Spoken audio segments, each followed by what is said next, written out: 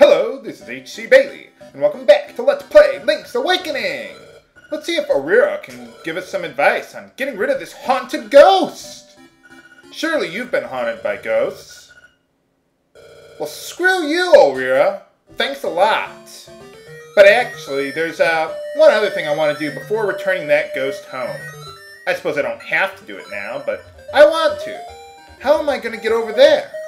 Let's do this. Nuts. Well, at least I got the bush out of the way, so now we can do that. Oops, come on. There we go. Alright, that's how you get over there. That's one way of getting over there. There's also the, my preferred method, the bomb arrow strategy, but, well, I don't have the arrows yet to do that, but I'll be explaining how the bomb arrows work soon enough. I heard they actually have bomb arrows in, the Twilight Princess, I think it was? Something like that? Like it's an actual item, not like a trick you can do in the game, like it is here. I don't know.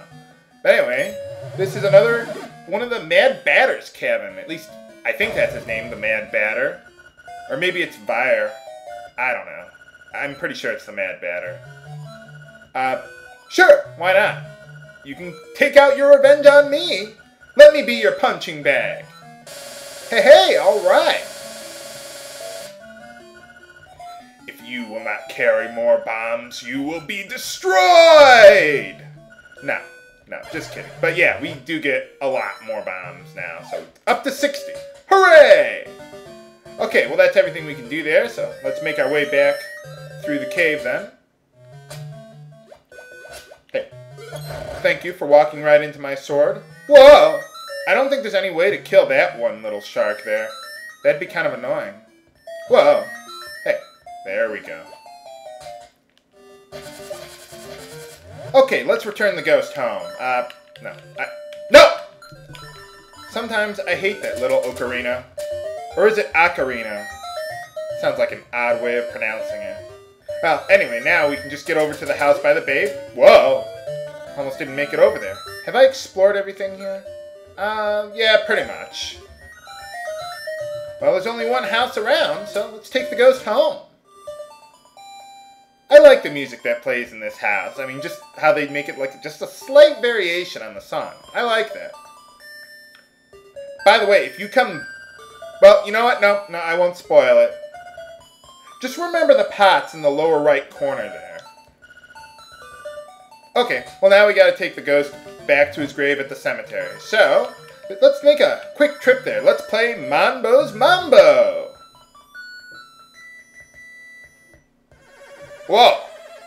What's that song doing? It's taking me away!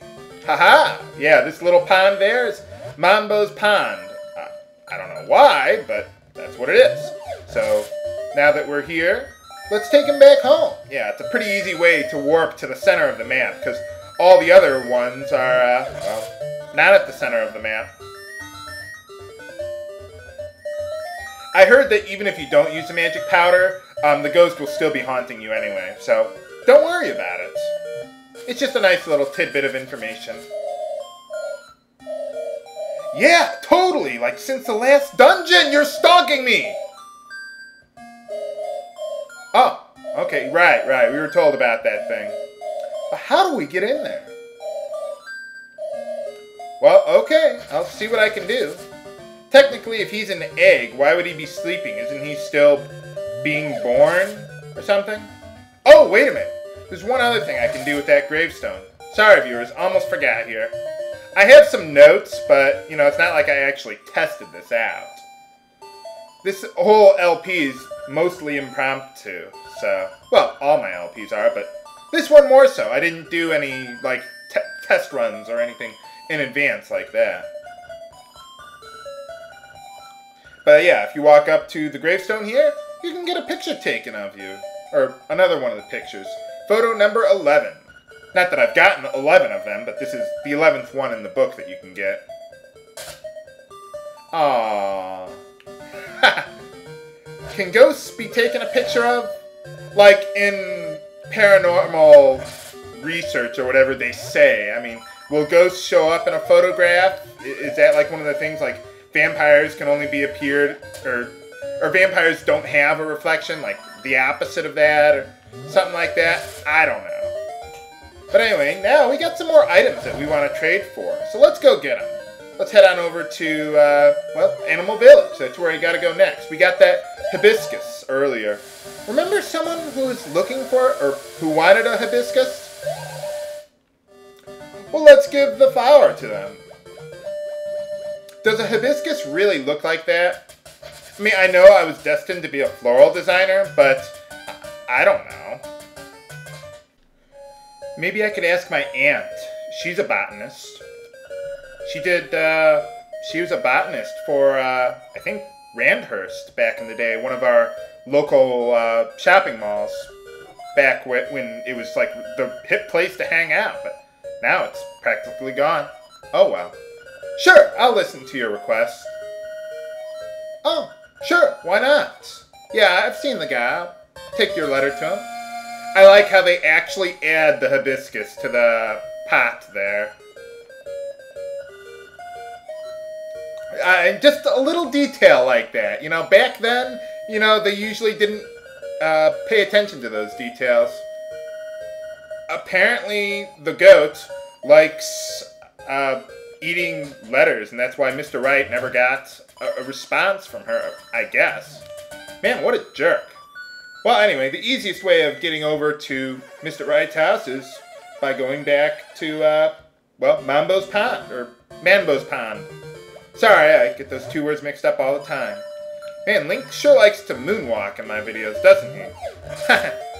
Well, just the way the, well, the moving algorithm works, I guess. Whoa, hey. Man, this place is full of guardian acorns just falling from the sky.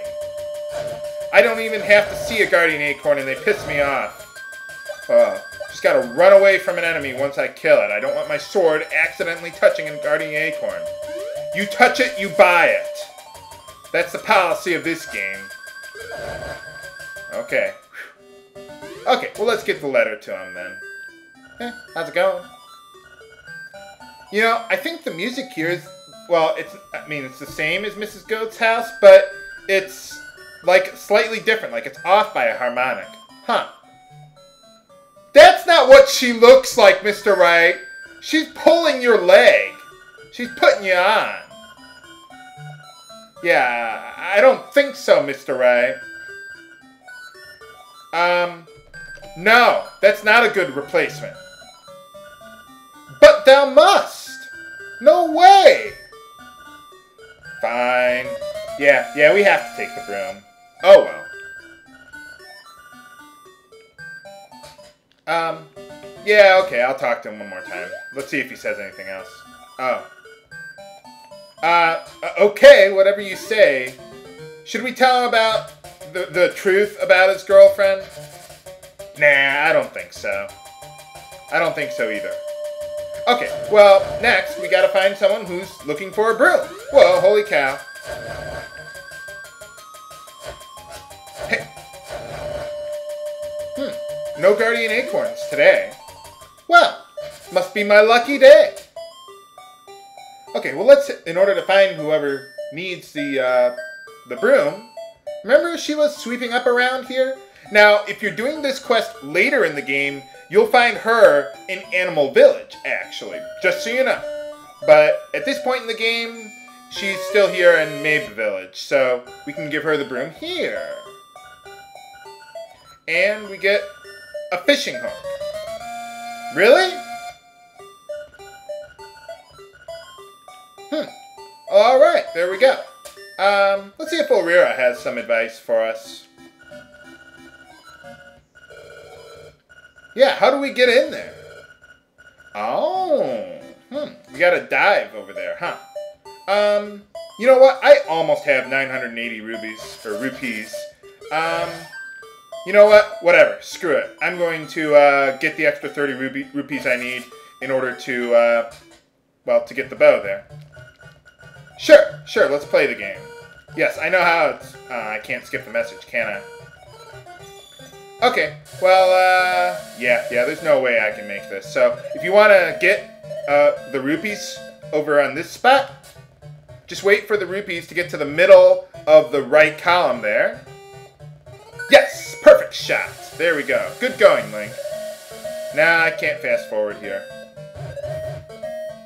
Come on. There we go. Yeah. Alright. Well, we got enough rupees, so let's go on and grab that bow, and then we'll head on over to the catfish's maw. Next time on Let's Play Link's Awakening! This is H.C. Bailey, signing off.